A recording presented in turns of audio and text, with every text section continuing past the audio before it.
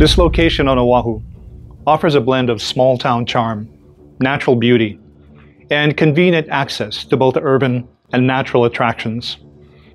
One thing that may not be on a visitor's list seems to have been around for decades. On this episode of Hawaii's Most Haunted, we'll talk about the Green Lady of Wahiawa. Beyond the cool waters and trade winds of our idealistic paradise is the thin veil that separates our world from the place where the shadows talk back. Welcome to Hawaii's Most Haunted.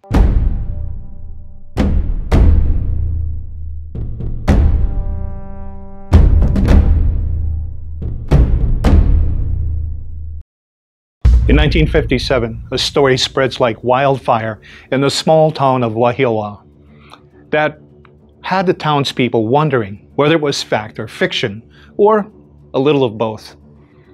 According to the news report, a frightening figure was seen by at least 6 children from Wahiawa Elementary School. They described the creature as having seaweed hair, duck feet, scaly skin, and claw-like hands. The strange creature had been seen on several occasions in the Wahiawa Gulch behind the school gymnasium.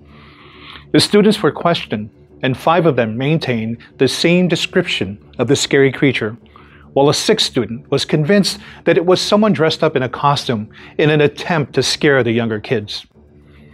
The townsfolk of Wahiawa were so concerned that a search party was organized by the Wahiawa Chamber of Commerce.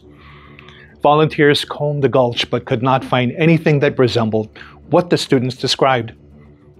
One story says that she lost her children and is forever in search of them. Another says that there was a great flood and the woman tried to save her infant, but they both perished, the baby being torn from her arms. So she's been searching for her infant ever since.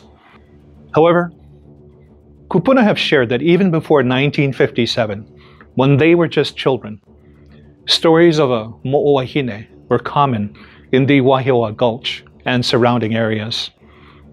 "Don't go down to the gulch," the parents would warn them. One kupuna shared that every few years, the pair of mo'oahine, Kanoi and Leilehua, would come down from Mount Ka'ala. Their hale is in Lake Wilson and Kukaniloko. Every few years, they must come down and take one young man as mohai, as sacrifice. And every few years, there is a story about the death of a young male soldier. He is found at the bottom of Lake Wilson, fully dressed, shoes on, wallet and keys in his pockets, sitting, cross-legged, as if he were patiently waiting for something or someone.